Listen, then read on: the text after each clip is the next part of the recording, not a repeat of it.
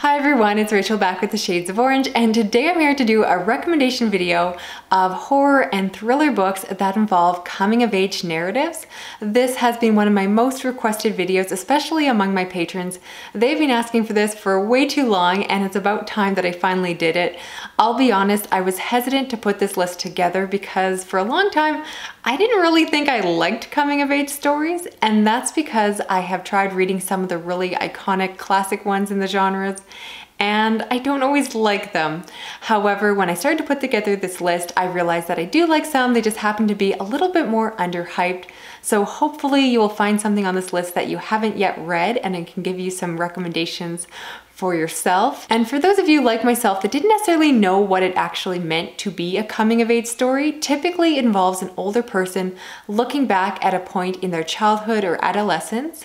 Typically there is some kind of event or situation that causes them to lose their innocence, hence forcing them to come of age or become an adult, sometimes sooner than they would like. These books also involve a lot of nostalgia, so typically they're looking back with a lot of fondness on a particular decade. And these books are not considered to be YA because, again, you have an older person telling the story of their youth, so it's not someone who is a young adult in their present day, if that makes sense. And these stories also tend to coincide with the classic trope of kids fighting evil. So in some of these stories, but not all of them, you're going to have a group of kids, and with that you're going to get a focus on childhood friendships. And I have definitely come to appreciate this genre quite a bit.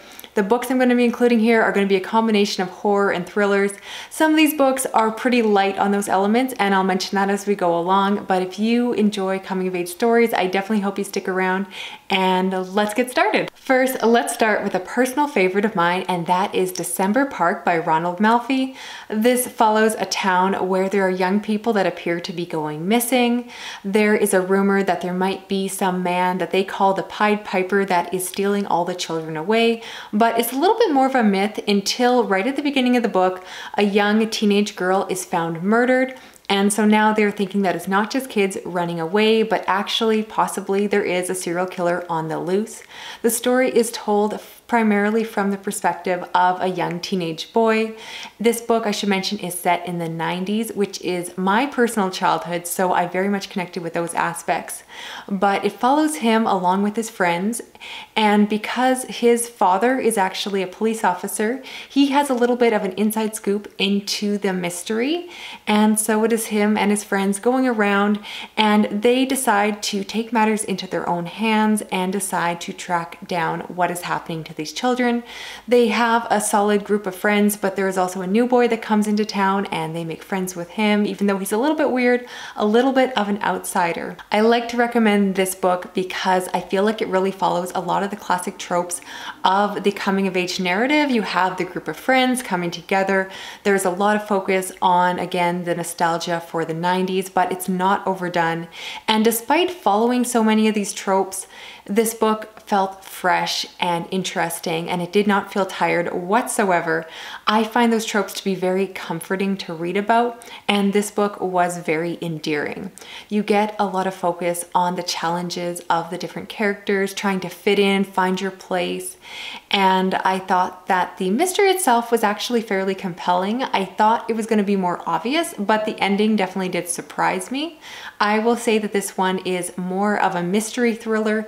There really isn't a supernatural aspect to it, and it's much more toned down. So if you enjoy the coming-of-age narrative, but you're not really looking for something dark and gruesome, this is an excellent one to try out. Again, one of my absolute favorites. I would love more people to be reading it because to me, it feels a little bit underhyped because despite me constantly talking about it on my channel, I don't see as many other people picking it up, so I'd really like to change that. Next, I want to recommend A Foster Home and Flies by Lutzke. This is a novella that follows a young boy that comes home to find out that his alcoholic mother is dead. He, of course, is very upset by this, but in a weird childhood way, he's also very upset by the fact that he realizes that he has to go into a foster home because he has no other relatives to take care of him. And he is particularly upset because there is a spelling bee coming up that he has been preparing for weeks and weeks. And he he knows that he is not going to be able to stay at his school. So he makes the decision to actually not tell anyone what is happening at home. And so I believe he has to spend several days in his home with his dead mother in order to get to the day of the spelling bee. And from the synopsis, you might expect this book to be very grisly and gruesome, but I'll say that Chad Lutzke handles those strange elements in a very poetic and subtle way, so it's really not overdone. While I'm calling this a horror novella, I'll say it's very light on the horror elements and instead very heavy on the coming of age story. In this case, it is more about an isolated boy. He really is, for the most part, by himself. And again, it is about how he has lost his innocence through this event and is forced into an adulthood that he really is not ready for. And he is basically trying to hang on to the last fragments of his childhood through the spelling bee. So as always is the case with Chad Lutzke's work, this one is highly emotional with some incredible character work. While it is novella, it has some great development in just a few pages, and I just highly recommend all of his work. But in this case, if you want a coming of age narrative, this is definitely the one to start with. Going back to full-length novels, I want to recommend another of my favorites, and that is Midnight Rain by James Newman. And this follows a boy who is out on his bike and goes to his clubhouse, and in the middle of the night he sees a terrible act and basically sees the death and murder of a young woman in his community. He is hesitant to go to the police because of what he saw, and the only person he feels he can confide in is his older brother, who is going away. And basically this book is told over multiple weeks during August, when he is trying to come to terms with what he saw and then decide what to do about it and the consequences that follow. Now, this book is set in the 1970s, and while this is before my time, the author does an amazing job of the nostalgia. Compared to, say, December Park, this one is much darker. It definitely has some gruesome moments, some content warnings for sexual and physical abuse, so keep that in mind. It is not over the top, but it's definitely there. And this book is very much focused on the element of loss of innocence, because the character gets to see the repercussions of his actions and also his inactions. And I just think that this one just creates that feeling of the coming of age narrative that I was looking for at the time that I read it, and it did so very well. I think that the characters are pretty straightforward. You kind of know that the bad guys are bad, and it's not as unpredictable as some of the other thrillers I'm going to mention here. So you kind of know where it's going, but at the same time, I'll say that the ending was incredibly satisfying and very exciting, and I thought this one was just well paced, well plotted.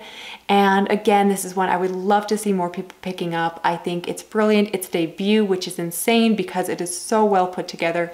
And if you can't tell, I highly recommend it. Now, I typically have a personal rule when I put together these recommendation lists that I only allow myself to mention an author once, but I'm going to break my own rule here because I really want to include another book by James Newman, and that is In the Scrape, which is again by James Newman, but also co-authored by Mark Steensland. This is a horror/thriller novella, so it is shorter. It follows two young boys who are brothers, and they're living with their abusive father, and they decide to hatch a plan to run away to California to be with their mother. And the story is told in two parts. The first section is them again living the day-to-day life with their abusive father, and then the second part is when they actually go and attempt their escape. This might sound strange to say, but I really enjoy reading stories that involve abusive parents, and I thought that this book was very emotional. The character development was phenomenal, again, especially considering the few number of pages in this story. I became very attached to the brothers and found them to be very realistic. You really felt that camaraderie between the two of them, and towards the second part of the book, this one switches into much more of a fast-paced thriller. So if you want a lot of action, adventure, and just those exciting parts of not knowing what is going to happen, are they going to get out, and so forth. There are some really good twists and turns, and I definitely do recommend this one. Again, I feel like not enough people are reading this one, and it's well worth checking out for yourself. Now, I'm going to lean into my Canadian roots and recommend you a book called Dust by Arthur Slade. This is set in the Canadian prairies during the Great Depression. In this area, there are a lot of farmers, and of course, on top of the Depression, there was also a drought that made everything worse because the crops were failing. At the beginning of the story, his younger brother disappears, and while of course his parents are upset by this, they eventually stop looking for him, but the brother does not give up on his younger sibling, and the story involves him trying to track him down. At the same time, there is a man that comes into town, and he's a bit of a rain man. He basically is trying to convince the people to believe in him, and that supposedly he's going to create some kind of machine that is going to bring the rain down and save their crops. So this story very much involves a creepy man from the outside that this young boy does not trust, and again, the loss of innocence as his young brother has disappeared. This book definitely bends a lot of genres, so while it is a bit of a coming-of-age horror novel, it definitely has that line of both historical fiction, but also that possibility of something supernatural going on, and I'll very much leave it to you to experience where the story goes. But this one is just full of emotion, full of mystery, and is definitely creepy. I found it to be quite creepy. This book is often mislabeled as young adult, but for my personal preferences and feelings, I really felt that it better described itself as coming of age, because it really does have all ages appeal, and in fact I think will appeal most to adults who will again get the most out of this story. So highly recommend it. A piece of Canadian lit that is definitely going to be a classic as time goes along, and I would love more people to try it for themselves. Finally, I want to end this video by recommending The Ghost Tree by Christina Henry. This is centered in a town where there was a grisly murder and the remains of some teenage girls were found in someone's yard. The story is told from multiple perspectives, but primarily it focuses on two young teenage girls. They have been best friends forever. However, they are now getting older and are starting to grow apart. One is becoming more focused on boys and makeup and clothes, while the other one is more hanging on to their childhood. And so on top of this mystery, there is a heavy focus on that coming of age narrative. And what I like about this one, if you didn't notice with every other book I recommended here, is that this one actually focuses on girls, which is something I really appreciate. I find in general, coming of age stories are always about boys, and I found this one just very refreshing. And of course, as a woman myself, I definitely related to a lot of aspects. So this book does, of course, as I mentioned, deal with the breaking up of female friendships, which for those of us who have gone through it, I think that the power and strength of those first friendships are so strong, and when they do change in those teenage years, it can be so devastating, and I think that the author really understood and captured that well. And then it also deals with the more feminine side of coming of age, so dealing with getting your first period, and again, getting interested in makeup and boys and how that changes you. And I just really like those aspects. On top of this, it's just plain a good supernatural mystery. There's definitely some creepy things happening, and I just enjoyed where the story went. It has some good witchy elements, and I think it just has a lot of appeal for a lot of readers, including male readers. I think you'll enjoy this one as well, and I just love seeing a female-focused coming-of-age story, and I've been looking for one for quite a while, and this one finally fit the bill. So that is it for this video. Let me know down below if you're planning on picking up any of the books I mentioned here, and also tell me what is your favorite coming-of-age story. I would love more recommendations, and if it's a really popular one, that's okay too. I haven't read them all, and I'm definitely looking to try more in the genre. I'd also love to hear if you have a really good female coming-of-age narrative, because again, I feel like they're hard to find. If you're new to my channel, please consider subscribing. I read a lot of horror, thriller, science fiction, and fantasy. And if you're already subscribed, you can help me out by leaving a comment, giving me a thumbs up, hitting that notification bell, or sharing this video around online, like on Reddit or Twitter, all of those good things. Thank you so much for watching. I will talk to you again soon. Okay, bye-bye.